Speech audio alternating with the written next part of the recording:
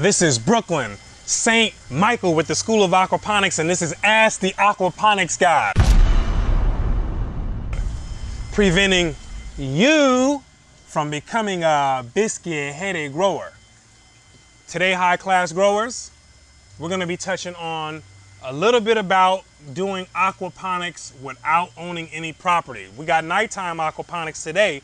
It's a different situation. It's the weekend right now, and I feel like popping one of these videos out. So I'm on it right now. So with that being said, let's jump right into it.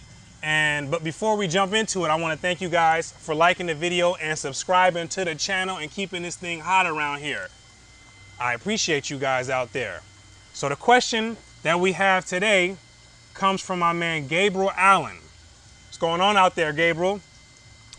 It says, how do you practice aquaponics when you don't own any property? Says, thank you for the videos. You are doing the world a great service. I appreciate that, Gabriel. Just here doing my part and giving my contributions before I pass on and go to the next round. So with that being said, we all know that if you want to grow food, no matter what type of growing method you're using, you know, property and space, that's a big part of it. So if you don't have access to you know, property or space, then that's obviously going to cause a problem. But that doesn't mean that this is the end of the world, and that's what I want you to understand right now. So we're going to go over a few ways that you can get around this if you don't own any property, because I know a lot of you guys out there probably don't have your own spot. You probably don't own or rent, and I'm going to lump both of those in there, owning or renting, right? You don't have to necessarily own your own property to do aquaponics. You could be renting. You just need the space, really, to be able to place a system there. And it doesn't really matter, you know, unless the place that you're renting from has some type of stipulations on not being able to build or put up anything, you know, on the land. Other than that, it doesn't matter if you're going to be owning the property or renting it. So I'm going to put those together. So if you don't own or rent any property, you know, that could be problematic. And you guys are probably in that situation.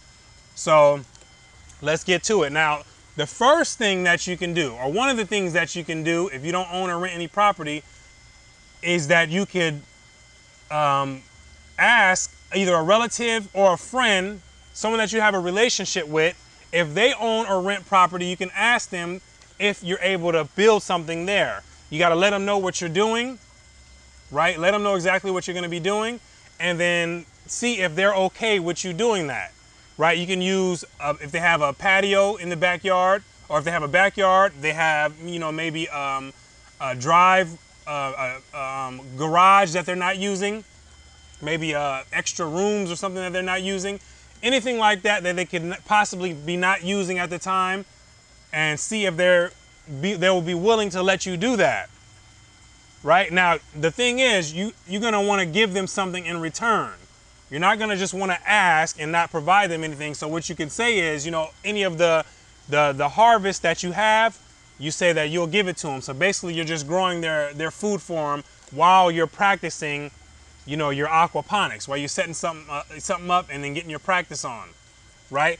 So see if that will work. In fact, when I built my first aquaponics system, I was in the same situation. I didn't have any property, right? I was in the Marine Corps at the time, living in the barracks. And if you guys don't know what the barracks is, that's basically like a dorm room where the Marines are living. You know, that's like your quarters where you're living at, right? And there's absolutely zero space to set up an aquaponics system, right? You're bunched up, 2-3 people to a room, right? And you're living that type of style.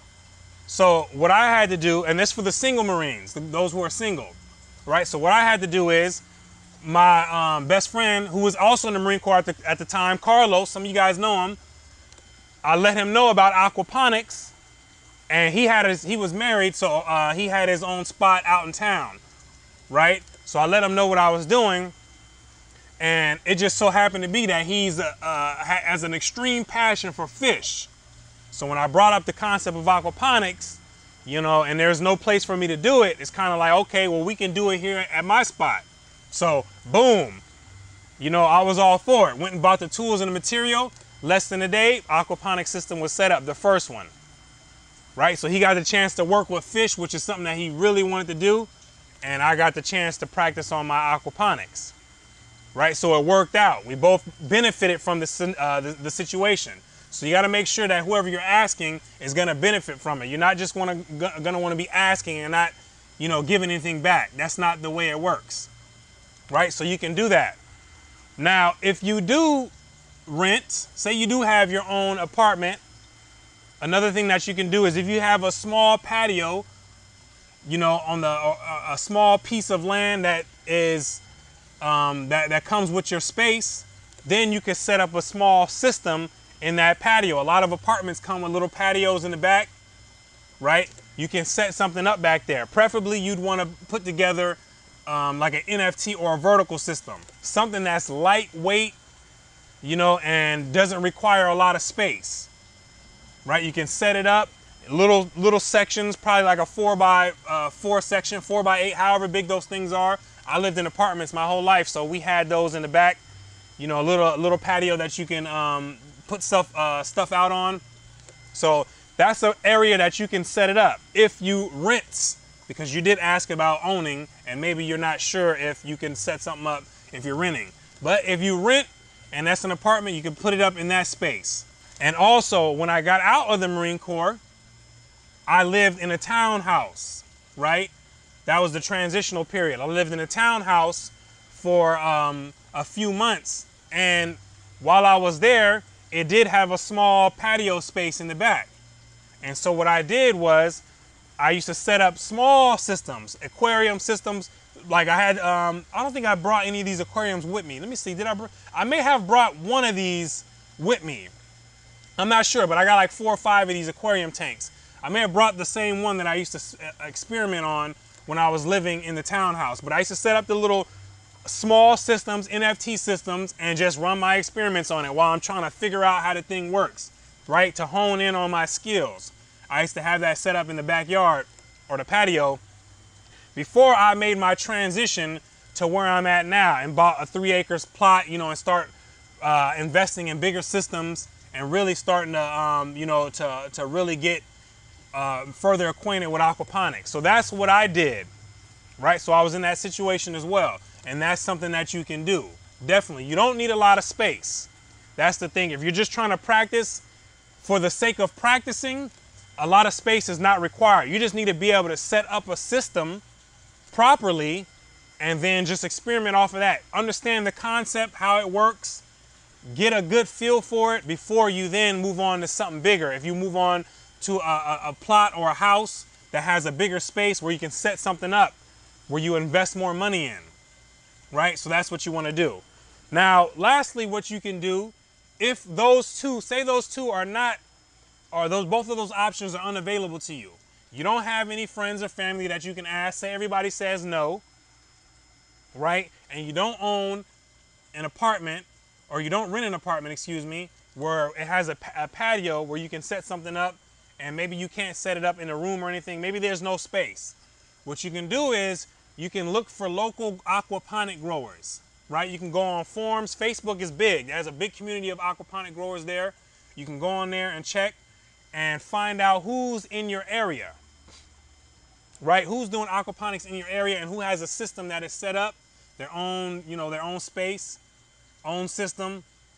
And then you can build a relationship with these people. There's also apps like an app called Meetup where you can go on there. They have farmers on there.